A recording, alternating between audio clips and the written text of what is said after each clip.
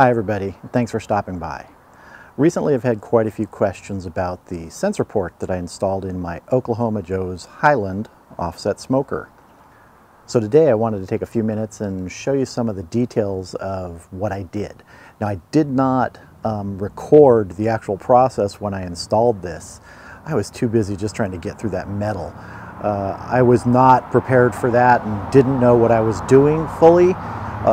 Many of you out there who work with metal will probably know exactly what I'm talking about when I tell you how I did it.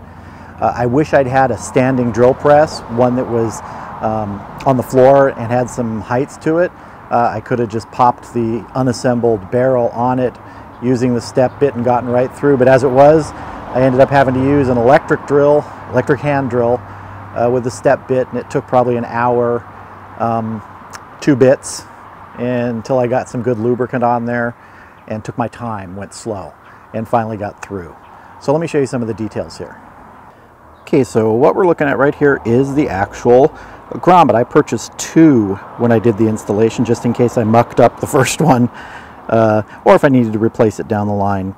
But this is what you're looking at here. It's a silicone gray grommet, which I believe, I'm almost positive, is for the Weber Smoky Mountain. You can buy it as a replacement part on Amazon. I'll put the link there in the description. There are other places to buy it online which might be less money. You can search those out. If you search for Weber Smoky Mountain replacement grommet, you should be able to find it. But you'll see there are a couple places for sensor wires to go through.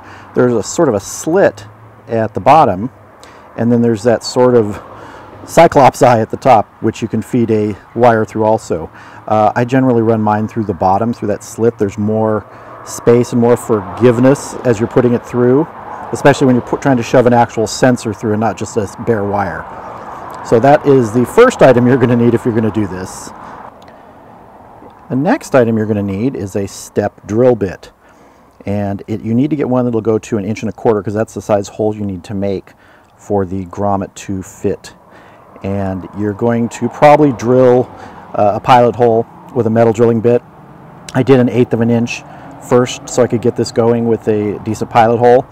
And if you're doing like I did with a hand drill, an electric drill, I would suggest a corded one because you're going to burn through batteries if it's cordless. Take your time, run it on slow speeds, use lubricant for drilling, and just take your time. If you push and force, you can actually burn this bit. I burned one and wore it down and wasn't able to get through, had to purchase a second one.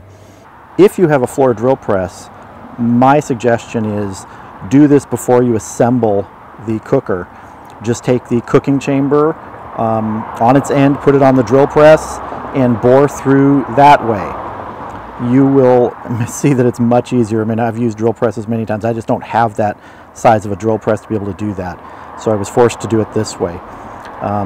So this is what you need: step drill bit, which will take you up to 1 1/4 inch depth, and take your time, lubricate, and you'll actually get through it probably better than I did if you just do it at a slower speed.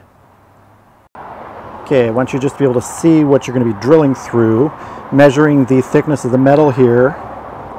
See if you can see that on there. It is 1/8 inch thick, so you're going to be drilling through 1/8 metal on here. I don't know what the gauge is on that. I'm not a metal person, but it's substantial enough for this cooker, and drilling through, taking your time with a step bit is really the best way to get through it, unless you have some other way which is much easier to get that 1 1/4 inch hole. Okay, so I just want to show you this grommet a little bit closer up. Again, you can see the 2 ports there, the slit and the hole.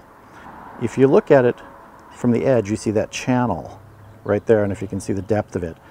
That channel is where the metal of the body is going to slide into. It does take a little doing. I had to use a needle nose pliers to get some of the more difficult bits to fit, but it did fit. You just have to take your time.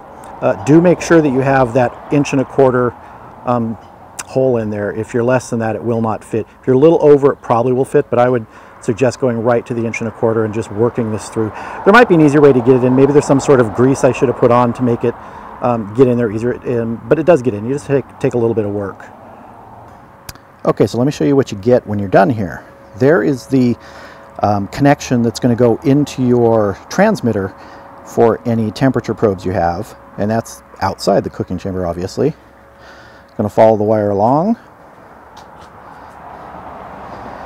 and there is our sensor port on the outside. You can see how the wire just comes through there easily and how there's plenty of room for multiple wires. So if you have a unit like the Smoke, I can't remember who makes that, the ThermoWorks Smoke that has multiple probe wires, or any one of the other numbers that do that, you can fit them all through there. I think you'd probably easily fit 4 through that bottom slit and another 1 through that top one. So now let's look at the inside.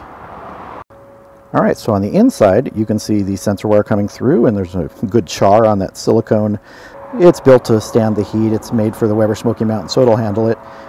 Okay, and if we follow that wire along, we're going to get over to my temperature probe at grate level. I place it right about in the middle of my cook chamber, and it has worked perfectly so far. I love that sensor port. I don't have to have the cable running between the door and the edge of the cook chamber and pinching it or damaging it. I don't think it probably would damage it too much, and maybe you could cut a slot there, but this was my choice because it was something that was already available, and I do like the cleaner look of it, and keeping the cord going through the side of the chamber, not out the front. I can hang the transmitter over here on this little bar where everything else is hanging, and have it completely off of the little grate in front so I can set things there. So there's my little rundown of the grommet that I used, putting in the Oklahoma Joe's Highland.